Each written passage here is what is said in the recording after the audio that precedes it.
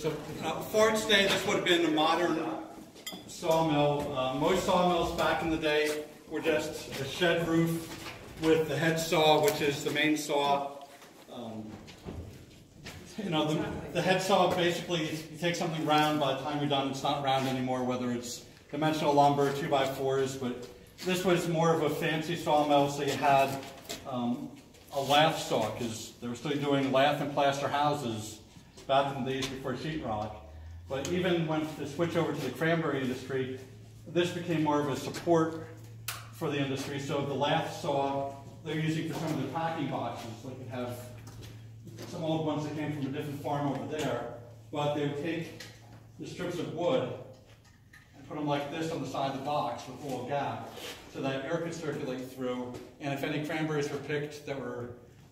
in the morning when there was dew on the ground, air would circulate through and they could dry out before they would start to rot. And when you built this, was it electric then? No, when this was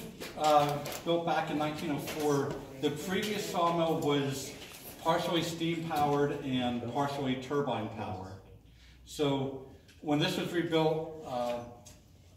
the old mill pond to power this is actually the area right over here that became the cranberry bog.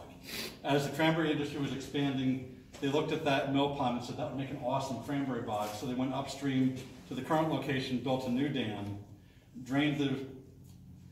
mill pond, made that a cranberry bog, and switched this over to steam powered.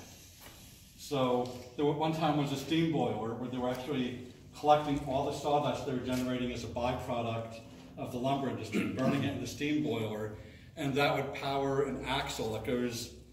it's in the basement underneath from one end to the other, and on the axle